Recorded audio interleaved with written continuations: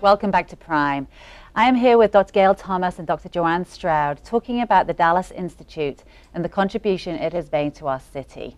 Ladies, thank you again for being here.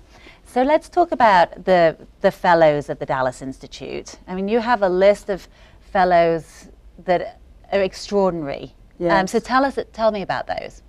The fellows of the Institute came about after we realized the types of persons we were attracting to seminars and conferences. Our first fellow was Mortimer Adler, and Mortimer was the editor of the Encyclopedia Britannica, if you can imagine. I can't imagine. And Mortimer came every year to the University of Dallas, and he was the very first speaker for the McDermott lectureship at the University of Dallas. And then Jacques Barzun, just esteemed philosopher of culture, and those two were the first. And then we went on to include Wendell Berry, the well-known poet. In the city, we could ask fellows from the architectural community. We had Vincent Scully, Denise Scott Brown, and Robert Venturi, Jane Jacobs, Holly White. Wow.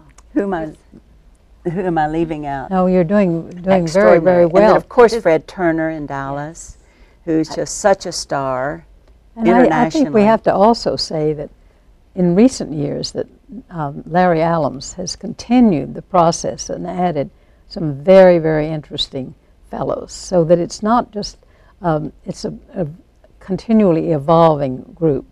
Kathleen Rain. Yeah, and Kathleen Rain was in love with India and Dallas, oddly enough. And she thought that Dallas really had a special place in the world, and that was bringing something really to light in the world that was important. Excuse me, but Keith Critchlow is Prince Charles' architect and helped him found the HRH School of Architecture in London. Wow. Keith was a fellow and came in those early years to give seminars. It was Keith it was James Hillman who introduced us to Kathleen Rain. Yes.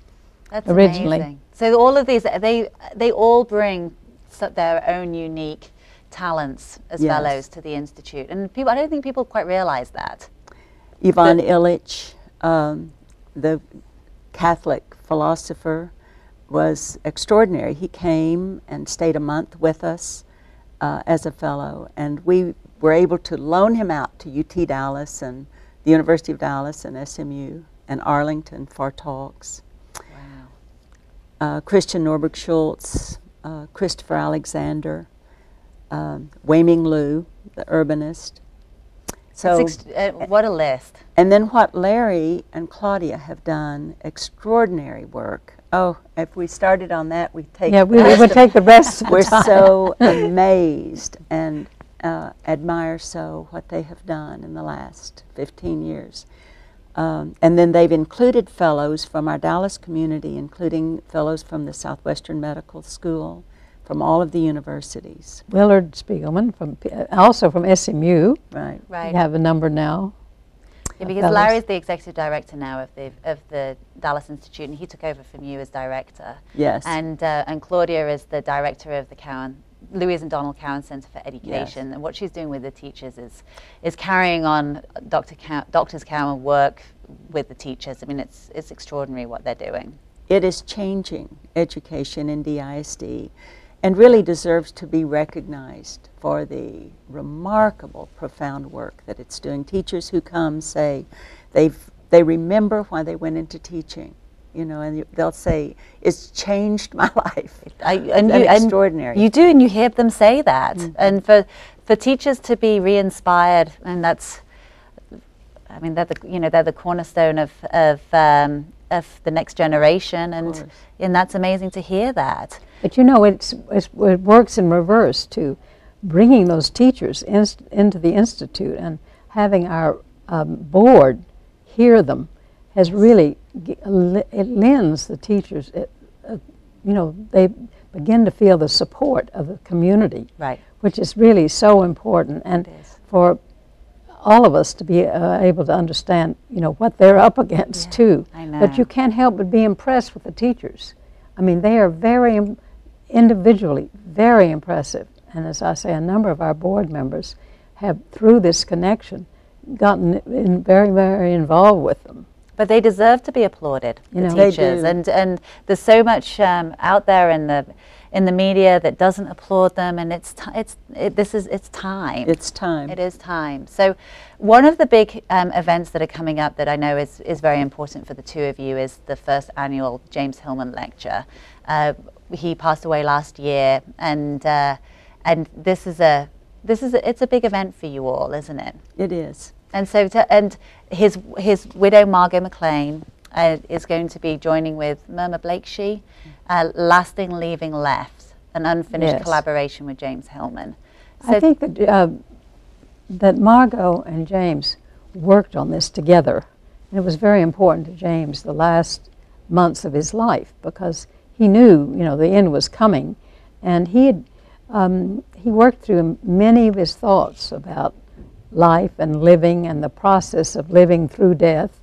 And we haven't seen it, but we're looking forward to seeing their thoughts that he was bringing together at the end of his life. And she kept writing to me that, you know, you'd be surprised, they're very joyful. And so we're looking forward to that.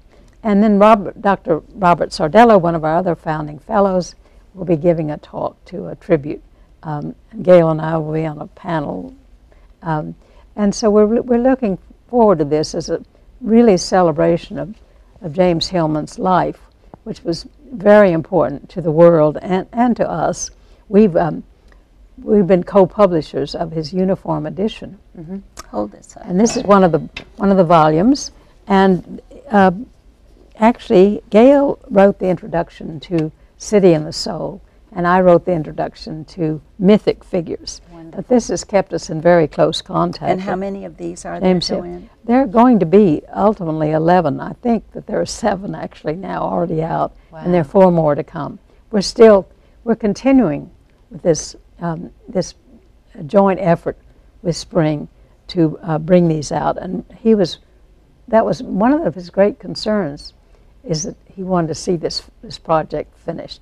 So we're very happy for having shared that whole venture with him and to be able to collect his thoughts.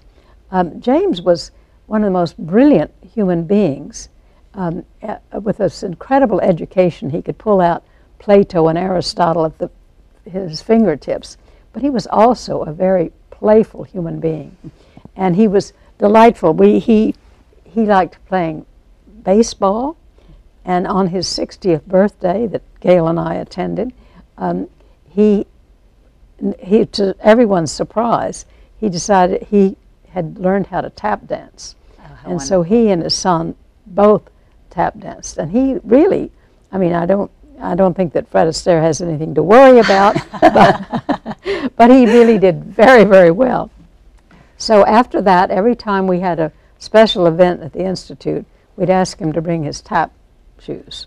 And the last time I remember his really doing a tap routine was when Gail left her position as the director of the Dallas Institute and turned it over to Larry Ellams. That's right. I remember James called on the phone. He said, "I'm coming, and I'm bringing my tap shoes." Oh, so he entertained all of us with a great. I would love to just be able to burst into tap. Absolutely. That is not a forte of mine. So he has had a huge impact on yourselves and on the world in psychological terms, and he's written a number of books. This one here, James Hillman. This one is by Thomas More. Oh, this is by Thomas More. Mm-hmm. But about writing of James Hillman. James Hillman, I'd have to say, is really the most well-known psychologist now in the world, or certainly one of the most respected. He was heir to Jung, the psychologist C.G. Jung. Wow. And he was in Zurich director of studies at the Jung Institute for years. Wow. And participated in the Eranos conferences with Jung. And then decided after 25 years of being an expatriate, he would return to the United States. And it was at that time that Joanne and I were able, I don't quite know how that happened, but we were able to persuade him to come to Dallas. Amazing, amazing. And and his widow is very, I mean, she's a very talented artist, isn't she? She is. And so they worked together on, they were like, she's does, paints a lot of different things. They were working together on presentations of her paintings and his discussion about the images in them, especially sort of animal images and things like that. So they had a very close relationship, and I'm sure that that's going to be evident in this presentation. It will. That she makes. It sounds like it will be very poignant. Now we are really initiating a series. This is just the first. Right. Henceforth, I think every October we would like to celebrate his presence in the world and really carry forth his thoughts and bring scholars from, not maybe even around the world together to talk about his major contribution in the field of psychology. That would be a great thing to look forward to. Well, for everything that you have all done at the Institute and what you have all brought to the city is astounding. And so from the publications, we haven't even had time to talk about those, but and everything that you're doing for bringing soul into the city, and for Dr. Louise Cowan now is still educating. It's extraordinary. So ladies, thank you so much for being here.